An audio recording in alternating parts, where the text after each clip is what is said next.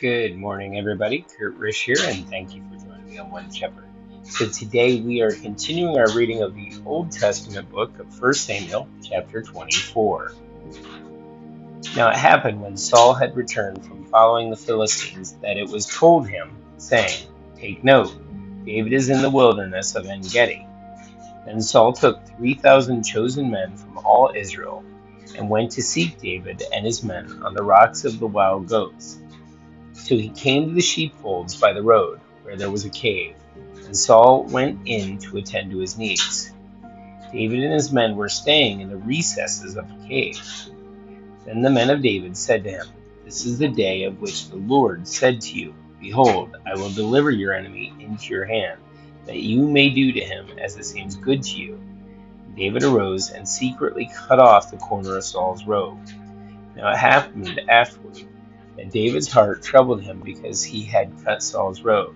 And he said to his men, 'The Lord forbid that I should do this thing to my master, the Lord's anointed, to stretch out my hand against him, seeing he is anointed of the Lord.' So David restrained his servants with these words, and did not allow them to rise against Saul. And Saul got up from the cave and went on his way. David also arose afterwards, went out of the cave, and called out to Saul, saying, 'My lord, the king.' And when Saul looked behind him, David stopped with his face to the earth and bowed down. And David said to Saul, 'Why do you listen to the words of men who say, Indeed, David seeks you harm? Look, this day your eyes have seen that the Lord delivered you today into my hand in the cave, when someone urged me to kill you, but my eye spared you. And I said, I will not stretch out my hand against my Lord, for he is the Lord's anointed. Moreover, my father, see? Yes, see the corner of your robe in my hand. For in that I cut off the corner of your robe, and did not kill you. Know and see that there is neither evil nor rebellion in my hand, and I have not sinned against you. Yet you hunt my life to take it. Let the Lord judge between you and me, and let the Lord avenge me on you. But my hand shall not be against you. As the proverb of the ancients say, wickedness proceeds from the wicked, but my hand shall not be against you.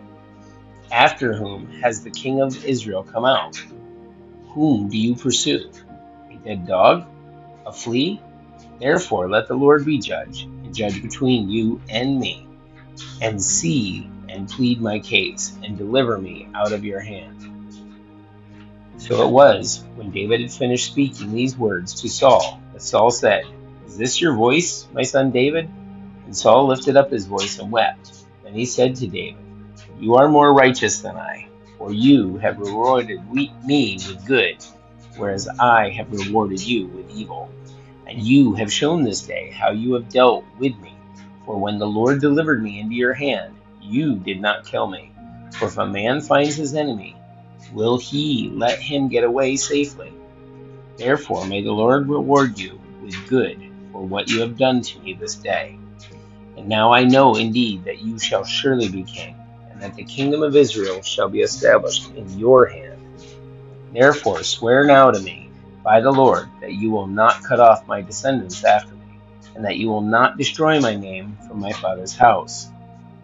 So David swore to Saul, and Saul went home, but David and his men went out to the stronghold." Guys, that's it for our reading of the Old Testament book of 1 Samuel, chapter 24. Thank you so much for joining us. May you have a great day, and God bless.